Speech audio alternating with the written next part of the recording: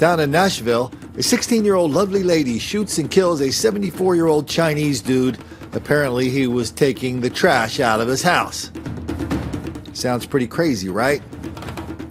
Oh no. The crazy begins with what happened after she was arrested just the other day in court. And they testified that after they got off school, they went to a bus stop to purchase marijuana. At the bus stop, they said they ran into Maisha Brown and another teenager.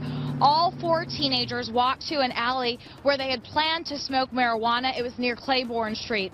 The teens said that's when Brown showed them that she had a gun. Two of the teens said once they saw the gun, they took off running. And then they said they heard gunshots. Police say she inexplicably shot and killed Rushan Wang as he was taking out the trash. Since then, Maisha has remained behind bars on a $100,000 bond. We didn't just put this out there to people that we didn't know. That was, though, until today. Everybody that I know on here for my national network have jobs. When before a judge, 3 different witnesses explained how over the last few months they've crowdsourced the $10,000 needed for Maisha to bond out. Maisha Brown has been ordered to wear a GPS monitoring bracelet, and she cannot leave the state of Tennessee while out on bond. I mean, this is criminal justice reform, quote unquote, in its purest fashion. Please, sir, I want some more. We cannot criminalize poverty.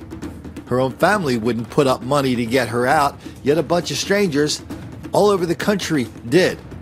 $10,000, that's all it takes to get back on the street after you kill an old Chinese dude for no damn reason whatsoever, just like the black on Chinese violence and murder we see all over this country that so many people are in denial, deceit, and delusion about just because they don't want to make the black kids like this young lady, they don't want to make them angry.